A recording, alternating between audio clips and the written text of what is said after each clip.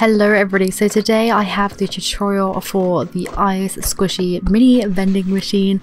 I made this probably about a month ago and I meant to share the tutorial, but I just didn't get around to it, so here I am today. It was a lot of footage for me to edit down. What I basically did was took a cereal box and on the back of that I drew out a rectangle kind of as big as I wanted it to be. So I kind of thought about how big I wanted the back piece to be and drew that in the center and two squares either side to create each side of the vending machine. I then created another square to come off that as to act as the bottom, and I added some tabs as well so that I could kind of like wrap that around and secure it around. Hopefully you can see here by what I'm doing. I'm using a Pritt stick to actually glue them together so that folded like the sides and folded the edges all around. I actually created this like three-way tab along the bottom so that I could wrap it around the edges just to reinforce that as well. As you can see, I'm just Pritt sticking that down into place, gluing it and holding it into place until that's set. Next, to reinforce the top part of the machine, I needed to create a lid, but I needed it to be like accessible so that I could like get the little squishies inside. So I came up with this system here, just basically making it the same width as the vending machine and the same depth, and then scoring that down and then Pritt sticking those over with some tabs on again, around about an inch inside, and then I just glued that into place so that it kind of like added more stability to the top and also had that access point, you know, through the top part there as well. I then just measured diagonally where I wanted like the inside kind of flap sort of situation to be. I then measured that out and I added an extra tab onto that as well so that I could use that tab just to glue that into place inside of the vending machine. As you can see here, I just slotted that down over the top, glued it down over the edge so that I had that kind of tab so that that would act as the lever to push so that the little squishy ice pieces could come out. I then needed to funnel those down, so I made this other piece of cardboard like so, folded that into half, and I actually used a paper straw to kind of keep that at a bent kind of angle. And yeah, then I just kind of glued all that together and put that down into place as well, so that basically when I put the little kind of like ice cube squishies in, they would funnel down through this part here, and then like obviously the tab then would kind of keep them in when they need to be in, or then when you push the tab they would then come out, if that makes sense.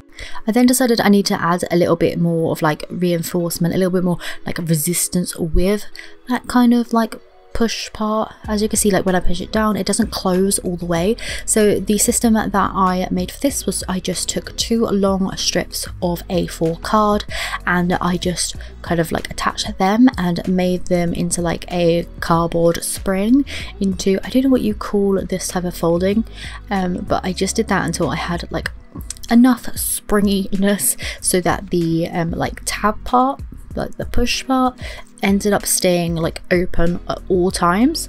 I then added double-sided sticky tape to one end of that, pushed it down onto the back of the vending machine, and then just glued the other part to the back of that push part. Do you see there? It works really well and keeps it open at all times. So then I needed to move on and make a lid for the whole piece to keep obviously all the squishy parts inside. I wanted this so that I could actually open it and I wanted this to be separate. So I just created like this kind of like really shallow box by drawing around the base of the vending machine so it fit on the top well, and then created this kind of like centimetre kind of border around. I added a little tab in the centre of one of those long parts as well so that I could just tape that to the back, and that would act as like a little hinge so that I could open and close the whole vending machine, put the ice back in and then close it up, for example. So once I was happy with the whole entirety of like the actual build, I then moved on to the fun part, which in my view is the fun part, and that is decorating. So I painted it in a light pink to begin with. I then went back in with a light blue because I thought all pastel colours, I'm a pastel loving girl, what can I say. So I did the base of it in the pink like I said. I then added the blue on the bottom. I made the top part in the blue, and I made the little push kind of little bit in the blue as well, and then I wrote the word ice on and started decorating. Just did some white outlines, added on some like sparkle effects, I really like that. I then wrote the word push on the little push part. Don't know what else more to say about that, but I did. Anyway, I then moved on to the little ice bucket, which is in order to catch the ice little squishies. So I actually used a shot glass for this, or it's not actually a glass, it's a like plastic cup, but it's for like shots. And I just made this little label and I wrote the words ice on that as well, coloured all that in, and added some like little white details on it. I basically just covered that in tape, stuck it around the shot glass, and that was my ice bucket. You could obviously make this out of paper if you want to, a paper cup, upcycle any sort of cups that you have, you know, kicking around. Why not reuse or recycle? Yeah, I just used a shot cup because that was small enough to fit obviously in the kind of like lever bit, and that's basically just what I had, and because I had it I thought I may as well use it. As you can see here, I did cover the whole thing in the tape just to kind of like laminate it, and then I just taped it over the edge just around that little cup. Do you see? Look at that, just a bit of extra decoration. I didn't really need to do it, but I wanted to just for the aesthetics of it, to be honest. So in order to make the little ice cube squishies, these are really simple by the way, but you just need some white memory foam or just normal foam, that'll do fine. Like a makeup sponge might work for this, might be a bit little more fast rising, but yeah, whatever you have. So just some sort of white foam, and then you want to cut this into little cubes, however big you want your little ice cubes to be. So I just cut mine around about 1 centimetre to 1.5 centimetres in size.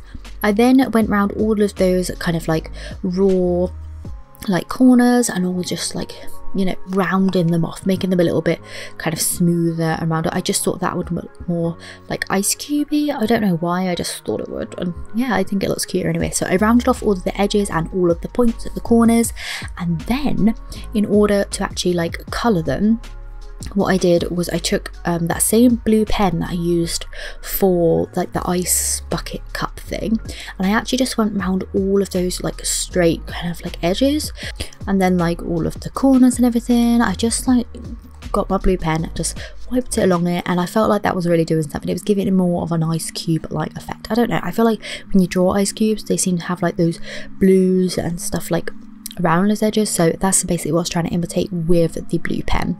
You can use Sharpie pen or something like that as well, that would really work, or if you have fabric paints that would also work, but I was trying to keep it nice and simple for this DIY.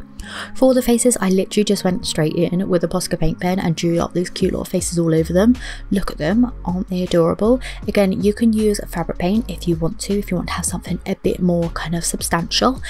Anyway, but once they were all done, I was then able to open the lid, load them up, and then just get to the little vending machine part. Look how satisfying that is to actually move. This is a little short and reel that I posted on my Instagram, so hopefully you enjoyed this tutorial. Hopefully it was helpful for you to see behind the scenes of me making it. I'll leave some videos on screen now just in case you want to check those out. Please make sure to subscribe before leaving today. Give this video a like if you did like it, and I will see you fairly soon for another video. Bye!